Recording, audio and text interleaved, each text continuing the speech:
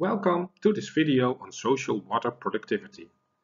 In this video, I will introduce you to the concept, I will provide examples and cover data requirements. But above all, I hope that you develop a critical attitude towards the benefits that are precisely served by water in a society, and that you begin to see that social water productivity is a concept that is helpful to analyze this. First, a starter on the difference between social and economic benefits. Social and economic benefits of water are not the same, except maybe in an ideal capitalist society. What the value of water is depends, of course, on the societal objectives. It is not always an economic argument that explains it all. Look at the picture. Water may be used to grow low economic crops, like rice in the Mekong Delta, just because society wants so.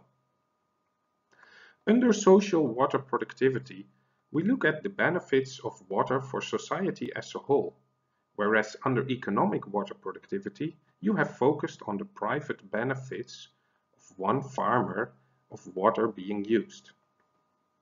What is then the concept of social water productivity? Social water productivity is defined as the net social benefits per unit of water consumed. What are these social benefits? It are the benefits that the society, or actually some actors in society, value as most important.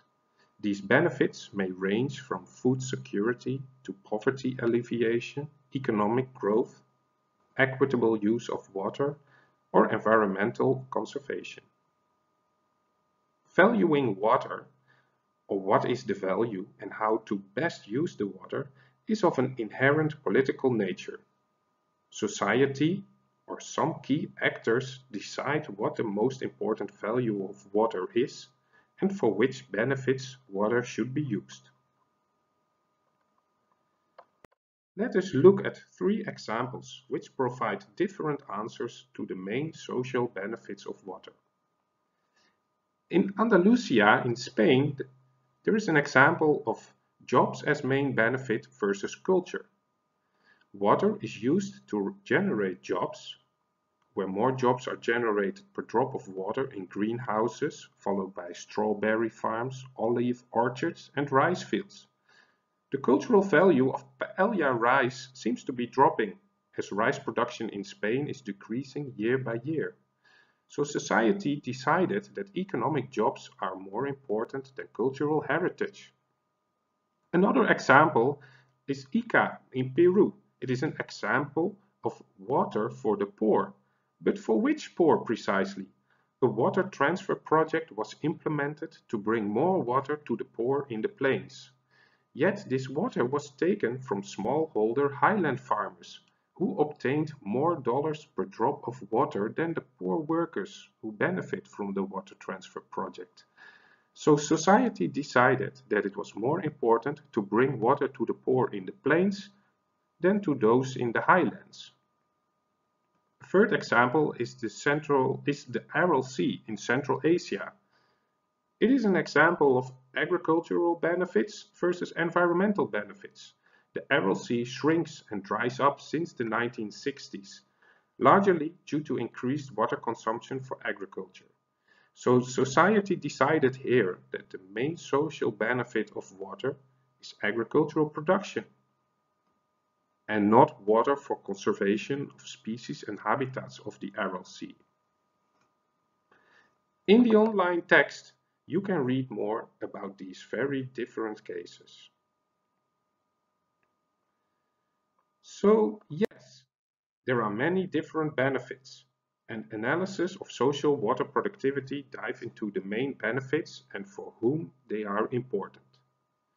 It is in your social water productivity analysis thus very important to specify which benefits and for whom the benefits are obtained. Is it about employment, for instance, as we saw in Andalusia in Spain, or is it about environmental justice, like in Peru, whether investments are truly benefiting the poor, Or it can also be about food security, that is your prime interest. Then you could look at the nutritional value of crops produced. Generally, conflicts over water are a very clear indicator that within society there is no clear agreement how water should be valued and used. For instance, like the picture shows, the bread riots in Egypt in 2007 and 2008.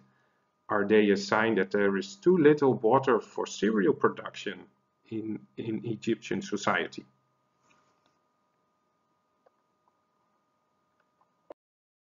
Now you know that social water productivity may cover many diverse social benefits. How should you then be analyzing all these benefits? I have two tips for you. One is a careful scoping on what sort of social water productivity is analyzed, and meaning what kind of benefits are you analyzing? And make very clear, this is the second tip, make very clear in your evaluation which benefits of water are most important in society and which benefits are deemed less important. I think that you now begin to see in this video the contrast between social and economic water productivity. Whereas economic water productivity is a fairly straightforward concept, social water productivity has many dimensions and interpretations. Now, having said that, what kind of data would you need to analyze social water productivity? Yes, and here you see one more time all the different benefits that water can serve and that are therefore important in social water productivity. Food security, jobs, income, equity, and environment. So there are many social benefits at play when we look into water and evapotranspiration.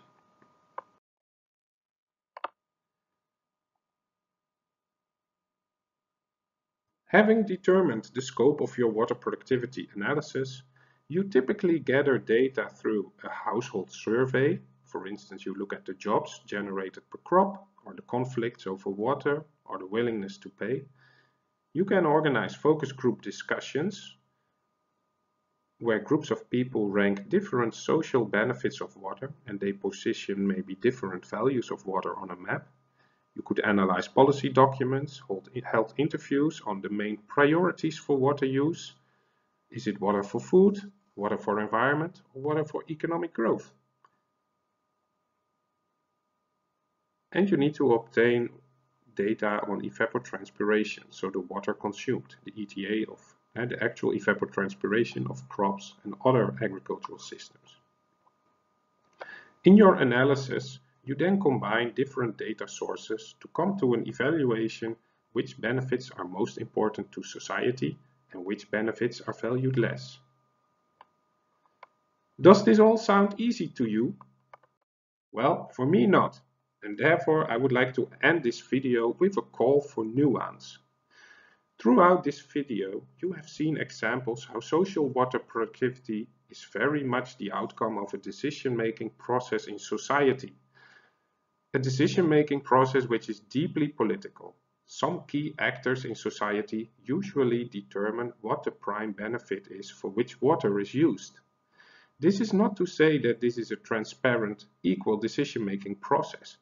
On the contrary, it is probably dirty politics. So, furthermore, it is not only that there is one social water productivity value. It changes. It changes over time, from water abundant to water stressed situation. It changes in a watershed from upstream to downstream regions. It may change in society from rich to poor people, and it may change within a community. Farmer A may pursue very different benefits with water than farmer B. So taking these two aspects into account, so one, that key actors usually decide what the main benefit of water is, and secondly, that water productivity values have a dynamic nature, I would like to end this video with the metaphor of social water productivity representing a mosaic of values for water, which fluctuate over time and across different spatial and social scales. Did I spark your interest? And are you now intrigued to think a bit more about social water productivity? Then read the online text and make the assignment where you can reflect on water benefits in a region you know very well. Good luck!